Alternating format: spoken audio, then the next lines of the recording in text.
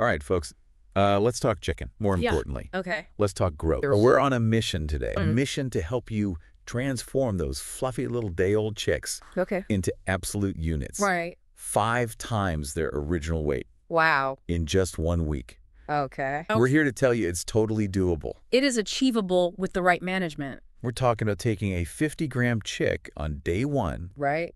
and hitting a solid 250 grams by day 7. Yeah.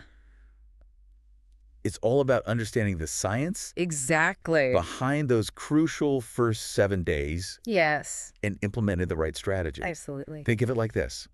We're handing you the keys Okay. to a high-performance chick-raising machine. All right. We're about to break down the exact formula, the settings, the fuel, everything you need to optimize that first week and set those chicks on the fast track to growth. It's amazing the impact that this short period has on their entire lifespan. Get it right, and you're not just talking about a good first week, but a successful grow-out period overall. Absolutely. Yeah. Okay, so let's dive into the nitty-gritty. Okay. Where do we even begin when it comes to maximizing growth in that very first week? It all starts with the environment. Okay. Remember, these chicks are fresh out of their shells, Yeah. and their ability to regulate their own body temperature is still developing. Right. We need to create a space where they're not just surviving, they're thriving. So we're talking about more than just cranking up the heat, right? Yeah. It's about fine-tuning those conditions Yes. to create the ultimate chick comfort zone. Exactly. Think of it this way. Yeah. If you're cold, you're more likely to huddle up and conserve energy. Right. Chicks are the same way. If they're too cold, they'll huddle together, eat less, and that directly impacts their growth. Makes sense. So how do we find that sweet spot, that perfect temperature range? Well, before those chicks even set foot, or should I say foot pad, in their new home, Chuckles. we need to preheat the brooding area. I'm talking a solid 24 to 72 hours beforehand, depending on the season and your setup. It's like preheating an oven. Yes. Got to make sure it's nice and toasty for those little buns. Theiir chicks. Precisely. Now, if you're using an external heating system without brooders, Yeah. aim for room temperature around 32 degrees Celsius. If you've got brooders, you can dial back the room temperature to 30 degrees and keep a cozy 38 to 40 degrees Celsius directly under the brooders. Okay, so we've got the air temperature dialed in. Right. What about the ground they're walking on? It's not just about looking pretty, right? Absolutely not. Litter is more than just bedding. It's their entire world during those first few days. Okay. And when it comes to litter, there are 3 magic words to remember. Hear it. Clean, dry, and smooth. Clean, dry, smooth. Got it. But tell me, what's the reasoning behind this magic formula? Well, think about a chick's natural instincts. In the wild, would they be searching for food in a damp, dirty, and uncomfortable spot? I'm guessing no. Probably not. They'd much rather have a clean and cozy nest to hang out in. Exactly. A chick's energy should be spent on growing, not fighting off potential infections from dirty litter or dealing with foot problems because of rough surfaces. Right. That's why we want absorbent bedding that stays dry, a smooth texture to protect their little feet. Right. And of course, starting with fresh, clean litter to minimize any risk of disease. It's all about setting them up for success from the ground up. Literally. Yeah. So we've covered the heat, we've got the bedding sorted. Right. What other environmental factors come into play during this crucial first week? Humidity is a big one. Okay. We're aiming for that sweet spot of 50, 60%. Yeah, high humidity is a big no-no. Right. Imagine stepping outside on a humid day. I can imagine that. Feels a bit heavy, doesn't it? It does. Now crank up the heat. Oh, That's what it's like for a chick in a brooding area with high humidity and high temperatures. yeah, they'd be saying, Exactly. turn on the AC, Yeah. if they could. It stresses them out, reduces their appetite, and throws a wrench in our growth plans. So keep that humidity in check, and everyone's happy. Right, because we want them eating and growing. Exactly. Good airflow is key too, right? I mean, we've all been stuck in this stuffy room and it's not fun. Spot on. We've got to think about air quality in the broader sense. Carbon dioxide, carbon monoxide, ammonia, these things build up fast in a broiler house. Right. It's a lot of chickens in a small space. It is. So it's like those chicks are working out in a gym with no ventilation. Kind of. If those levels get too high, it's like they're running a marathon just trying to breathe. Yeah. Our goal is to keep those levels low so their little bodies can focus on what really matters, packing on the grams.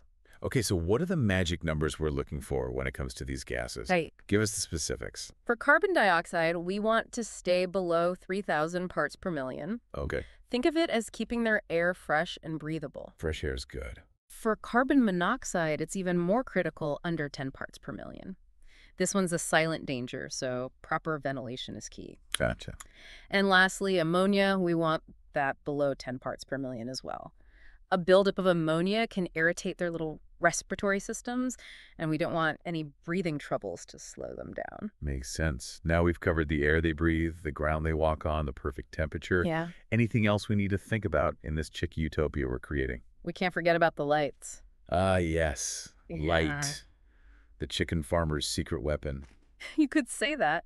Light plays a crucial role in their growth and development. Right. On day 1, we want to mimic those long summer days. Right. Around 23 hours of light and just a single hour of darkness. Wow, so almost all day. Pretty much, yeah. Okay. We want those chicks up and eating. The light should be bright, too, somewhere between 80 and 100 lux. Lux, because even chickens need good lighting design. Yeah. But we don't want them up all night every night.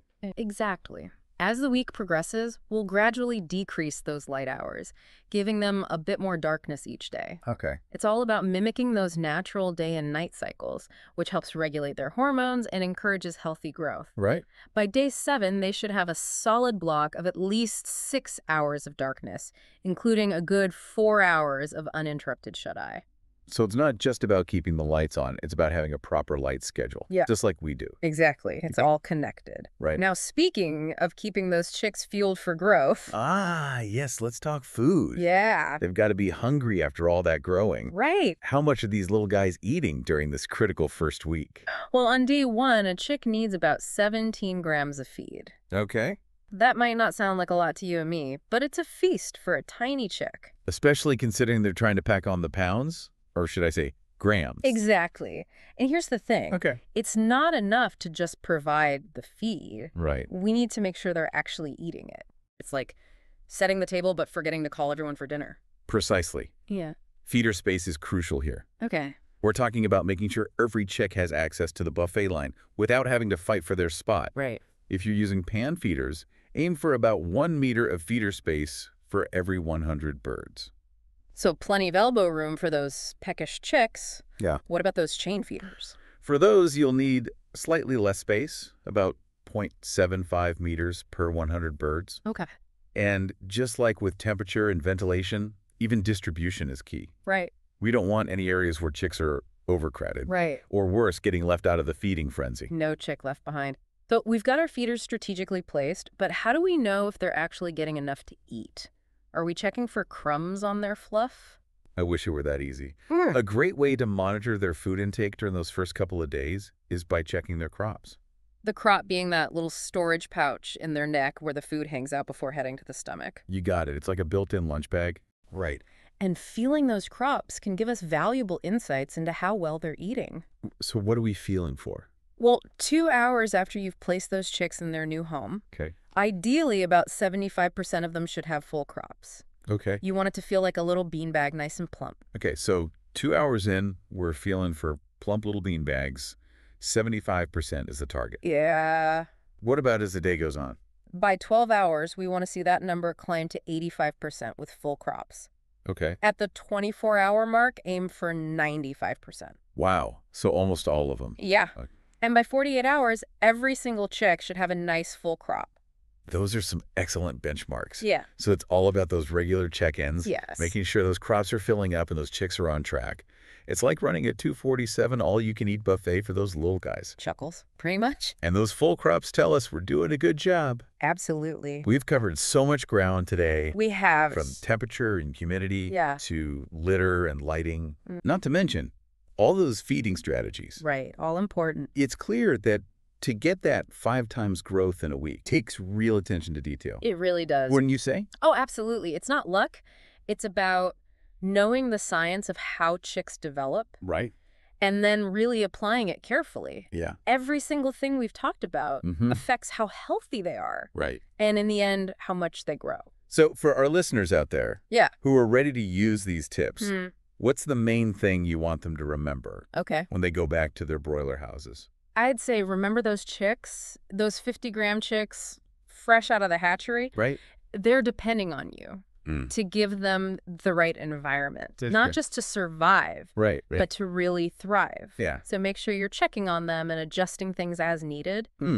So it's about thinking like a chick. Yeah, put yourself in their little foot pads. You want a comfy space that's clean. Of course. With plenty of good food and a chance to rest and get big right. Absolutely. And with the right information. Right. And a bit of effort. Yep. That goal of 5 times the weight is within reach. It is. Until next time, happy farming.